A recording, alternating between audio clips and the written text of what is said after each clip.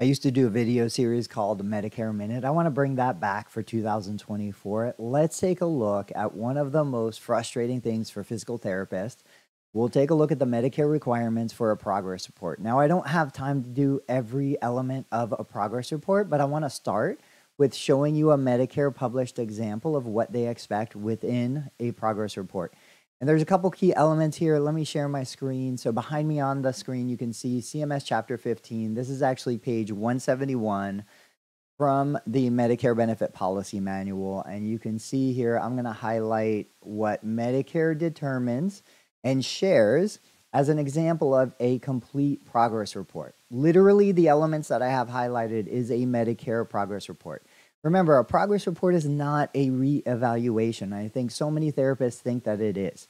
So let's hit this element by element really quick. The progress report 4, and it says 1306 to 12906. So your required elements include the start date and end date of the reporting period.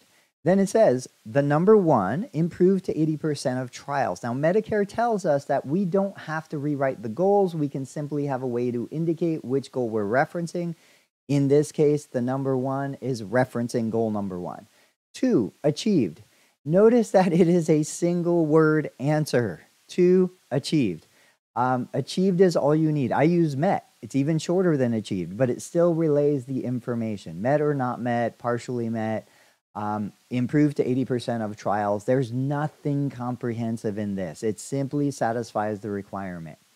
Then it goes into comments. Highly motivated. Spouse assists with practicing compliant with current restrictions. They're not sentences. They're not rewriting everything that was written in the plan of care. It is simply a fragment to indicate, are they progressing? Are they not progressing? Or have they plateaued? What's going on? Now, this is actually even a more complex progress report than most because this progress report is adding a new goal. So the new goal is number 5, patient will implement above strategy to swallow a sip of water without coughing for 5 consecutive trials. That is an additional goal, updating the existing plan of care.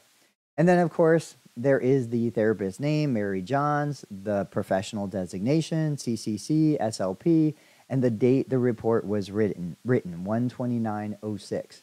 So, when I see therapists writing pages and pages of narrative, trying to justify every single thing that they're doing, why they're doing it, how they're doing it, where the patient was, where the patient is going, none of that stuff is required within a standard progress report. And while I am no expert, I can read off the page that Medicare provides us.